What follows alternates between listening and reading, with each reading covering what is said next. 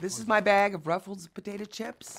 This woman can't eat enough Ruffles potato chips. I love them because of their crispy goodness.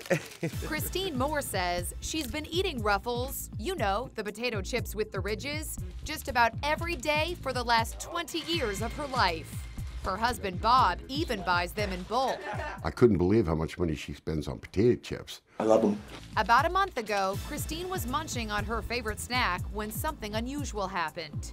I took a bite out of this chip, and one of these sharp edges, I must not have chewed it up good enough, and it poked me in my tonsil. She felt a sharp pain and asked Bob to check her throat with a flashlight. Well, I could tell by his face that he was seeing something that, wasn't right. Kristine went to the doctor and got a shocking diagnosis. She had tonsil cancer, apparently due to having been a smoker for 30 years. This is actually the tumor. Kristine is now undergoing chemotherapy and radiation treatment with oncologist Dr. William Weisbeck at Providence Medical Center in Everett, Washington. She's expected to make a full recovery. By taking a bite of one particular potato chip on a particular day at a particular time, saved her life. All thanks to one life-saving potato chip. It's like a blessing in disguise.